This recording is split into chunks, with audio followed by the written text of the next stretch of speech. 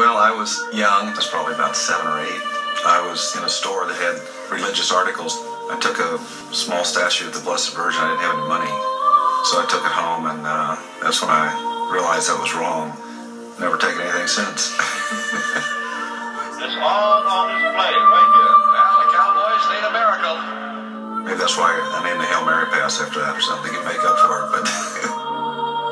He actually said this in a run, a turn, and takeoff like he did a year before on Thanksgiving Day to beat the Redskins. But run it this time on the right side. Roger, he's going long. Down the near sideline for Drew Pearson. Pearson makes the catch at the 5. Touchdown! Would you believe it? Staubach hit Pearson on a 50-yard touchdown. So we win 17-14. And after the game, they just said to me, Roger, what were you thinking about when you threw the ball? And I just said, well, I closed my eyes and said Hail Mary. I'm a Catholic kid from Cincinnati.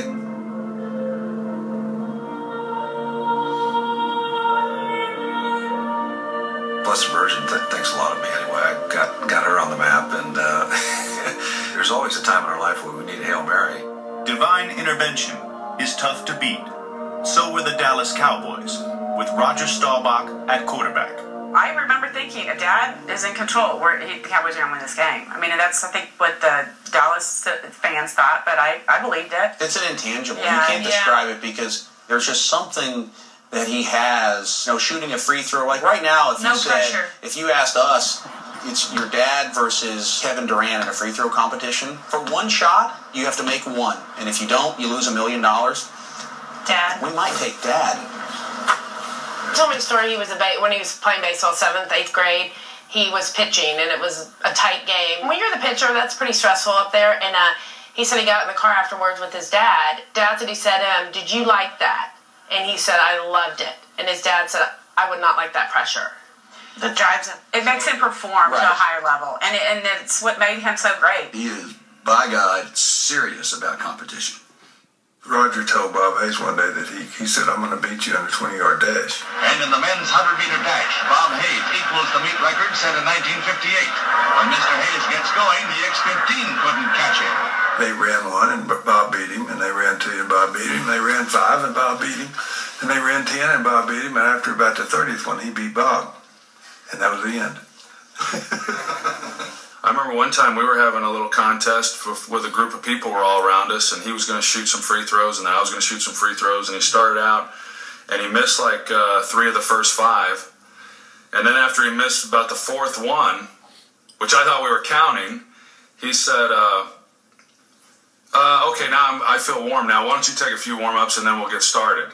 And then, of course, when we got started, he hit 9 out of 10. You know, that's Roger. He's looking for an edge, but he's also doing everything he can not to get beat. In Roger's mind, he probably thinks he can still play today. I know he does. Got some memories, Roger? Yeah, I'll tell you what. I got my ankles taped. I'm ready.